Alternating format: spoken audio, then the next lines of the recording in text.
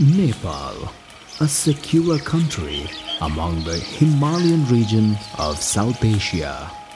Over 80% of Nepalese practice Hinduism. Religion and religious practices play an important role in the daily life, culture, and society of Nepal. In Nepal, out of the 7 provinces, 2 severely lag behind the rest in terms of overall development and gender equality.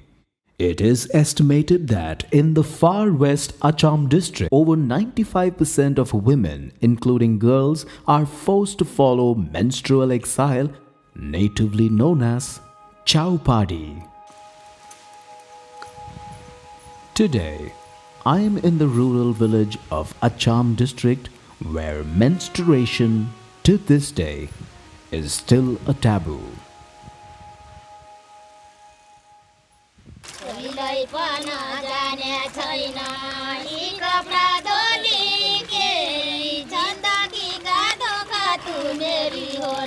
Achham, a predominantly rural region with an agricultural-based economy record. The district has the lowest literacy rate for both male 46% and female 37% according to UNICEF's 2016 record. Here, it is believed that the gods get angry if the practice of Chhaupadi is violated. Bhashuban is a remote village in the foothills of Himalaya, located deep in the forests. Here, women and girls are exiled for 5 to 6 days in their periods on cowsheds or mud huts made separately for them called Chhaupadi. It is believed that the menstruating female is impure and brings bad luck. Not just exiled, they are barred from touching items ranging from religious idols, milk products, cattle, and many other things. किन बाघ किन आउने त्यो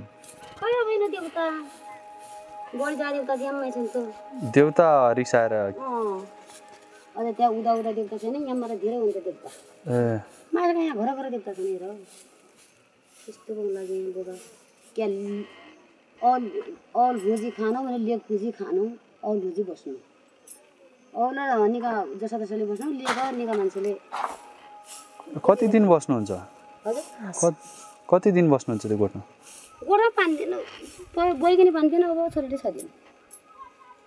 नत्र अब छोरीलाई पनि 5 दिन सुकाउन लाग्यो ए कस्तो कस्तो साप आउन छुइ भएपछि ए छुइ भएपछि साप आउँछ कोही देवताका ख्याल हुन त हुन सब देवताका ख्याल हुन त्यही साप आइदिन्छ अन्तारी छाउपरी गोठेरले टाँबा घरहरुले उठी घरहरुले यो सापै आउने हजुर साप पनि आउने देवता पनि आउने देवता साप भइखेर स्कल आउने के गर्ने This is one of the many mud huts where she spends her menstruation period along with her children.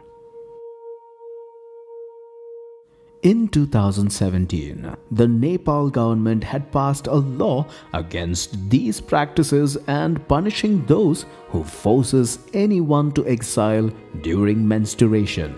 Culprits faces up to 3 months of jail and a fine of 3,000 rupees. क्या भन्छ यहाँ छाउछाउ भएको त्यो बाघ shop गुनो नाति गोठे बसिन बाख्ना गोनु सब खाइदिन के बाघले shop पनि आउँछ औ आउन अग्लाला न्या खाना खायो 3 बजेका 6 बाख्ना बाघले गोठे राखे यो गोठेबाट औ यो गाय हो बाख्ना सब मार्नाका दुध ए कस्तो देवता रिसाएर त्यस्तो ओ देवता त होला त सन देवता रिसायो भने त्यस्तो हुन्छ औ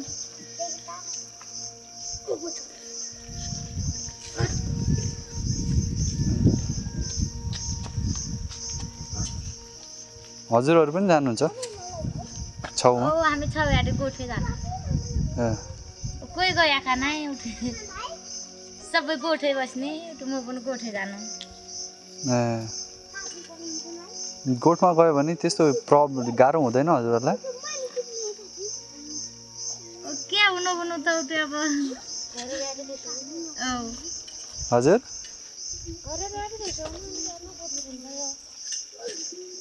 गोठो गयो भने चाहिँ देउता रिसाउनुहुन्न ना छाडो डर लाग्दैन हजुरहरूलाई त्यस्तो बस्न बाहिर गोठमा लाग्दैन उठे लाग्दैन ना अनि के छ त गोठ के लागला छोराछोरी हजुरको छोरीहरू भयो भने पनि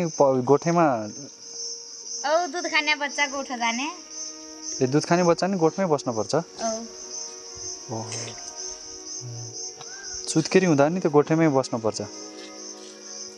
सुत्केरी न गएका छैन गोठ दुध खाने बच्चा चाहिँ ऊ पनि सँगै सुत्नुपर्छ हजुर कति दिनसम्म सुत्नु 5 दिनसम्म बस्दा गोठ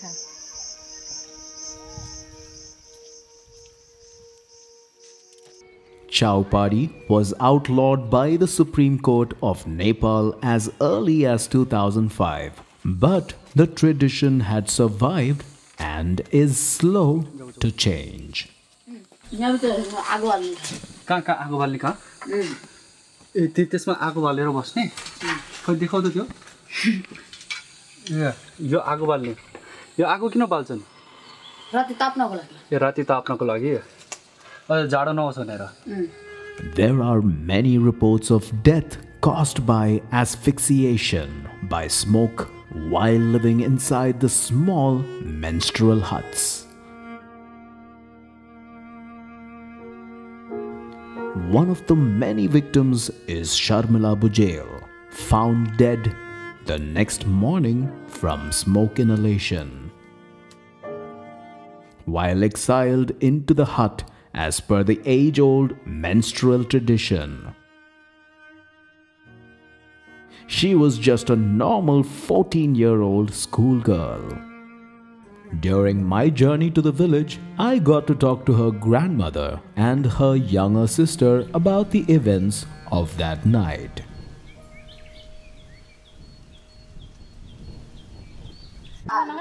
उसको 2 तारिक को राति हो बाहिर सरिया थियो बिहान भन्दै रहेछ कि मेरो टाउको दुख्यो म आज स्कुल जान सक्दिनँ भनेर अब त्यहीँ सुतेछ सुतेर पल्लोहरूको नाति इन्डिया जान लागेको त्यहीँ सुतेछ सुतेपछि साँझ बाहिर सरेछ बाहिर सरेपछि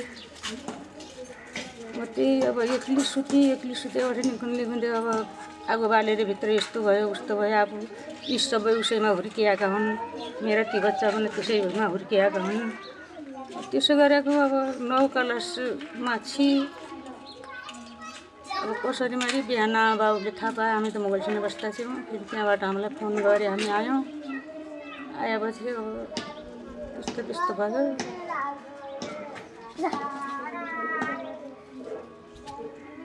यस्तो चाहिँ यिनी पनि काउडा गयो त्यस्तो तोफा थियो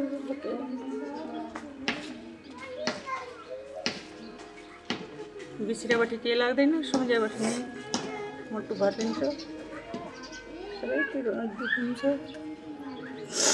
त्यहाँ बसिकेहरू नेपालको सरकारले के औषध पनि गरेन केही गरेन कति आया दिल्लीका पत्रकार आया काठमाडौँका आया अमेरिकनका आया सब आया मेरो घर पुरा जाँचेर लियो तर कसले मात्रै यस्तो गरौँले उस्तो गरौँले कसले के अब दुःखैमा छोरी पनि बितिहाल्यो अब सानो नातिनी छन् आफ्नो के गरौँ यस्तै गरेर पाल्नु बसिया छ सहारा केही छैन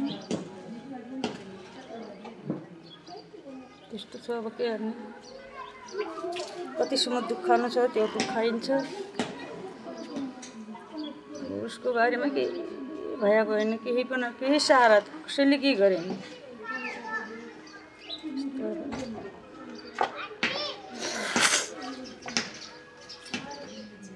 अहिले चाहिँ दिदी बितेको चाहिँ 7 वर्ष हुन आँट्यो अनि अब ऊ बितेको कसरी त्यो चाहिँ थाहा छैन तर उसलाई अब बितेको बिहान उठ्दाखेरि पाएको हो अनि म बस्न सक्नुहुन्छ लागि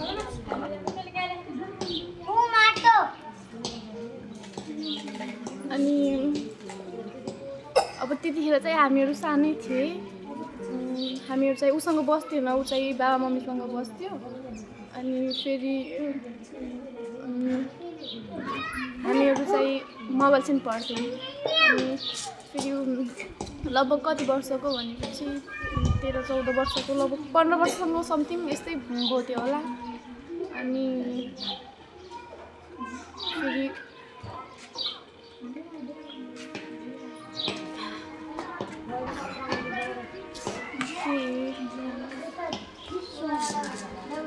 अनि म यही भन्न चाहन्छु कि यहाँभन्दा पछिको दिदीबहिनीहरू यसरी अब गोठमा नबस्नु होला घरमा बस्नु होला अनि उहाँहरूलाई अब जस्तै हुन्छ नि अब बाहिर घरभन्दा धेरै टाढा राखिदिने फेरि धेरै समस्याहरू हुन्छ पेट दुख्ने अनि धेरै हुन्छ नि त अब अनि त्यसैले घरमा बसालिदिनु होला अनि उनीहरूलाई चाहिने पौष्टिक खानेकुराहरू आवश्यक हुन्छ होला त्यो कुराहरू पनि उहाँहरूलाई दिनु होला अनि जस्तै म के भन्न चाहन्छु भनेपछि योभन्दा पछिको हामीहरूको पुस्ताहरूको जस्तो हुँदैन पछिको पालोको बहिनीहरूलाई यस्तो गोठमा नबसाल्नु होला अनि उनीहरूलाई जस्तै कि हुन्छ नि धेरै समस्याहरू हुन्छ जस्तै टोइलेट यस्तो हुन्छ नि बाहिर धेरै टाढा पठाउने फेरि अनि उनीहरू अब एक्कासी फेरि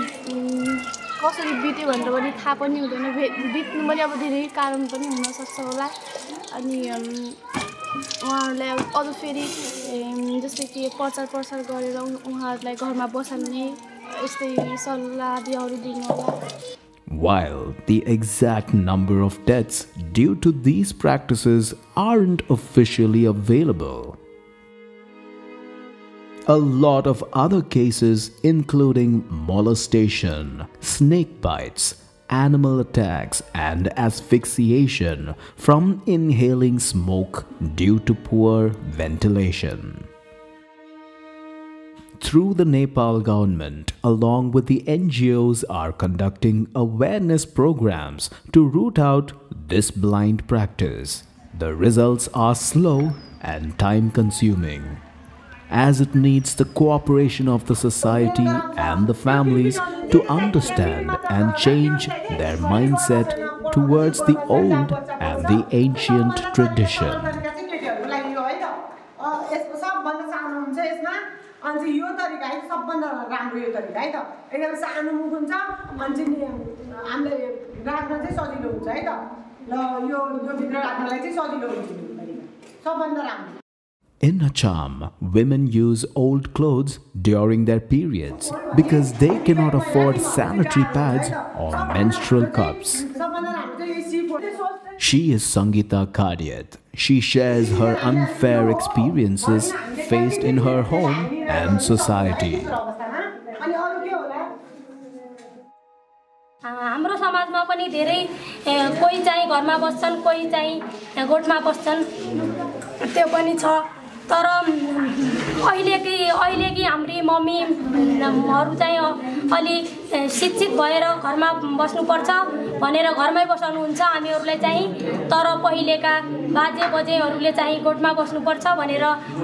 त्यो कुरामा हामीहरूलाई गोठमा बसाउँछन् छाउपडी हुँदा पनि किन यति धेरै भेदभाव गरेको होला त किनकि उनीहरूमा चेतना नभएको कारणले होला सायद भन्न चाहन्छु म In my journey, I have seen the rise in awareness through education among the women and girls in school to eliminate the practice of Chhaupadi. I hope that day comes soon where no children or mother has to suffer or die from this unhuman practice.